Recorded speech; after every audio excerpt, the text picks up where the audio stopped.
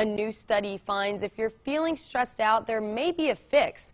Nature may just be what the doctor ordered. Here's NBC's Tom Costello. For millions of Americans, life in 2019 is full throttle and stressful, often translating into medical complaints.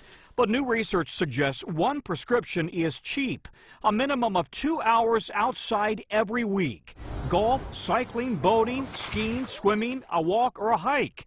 Researchers say it reduces stress and depression, lowers blood pressure, and can even help with asthma. Pediatrician Stacy Beller-Stryer is with Park RX. You write prescriptions for people to go into the parks. Why?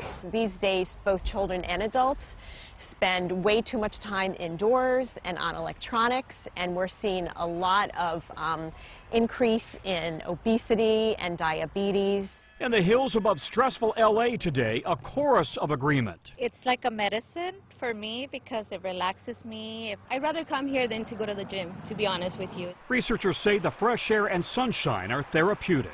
But there's a catch. 90 minutes a week isn't enough. Only at 2 hours do people see improved health. And just living in a greener neighborhood has benefits.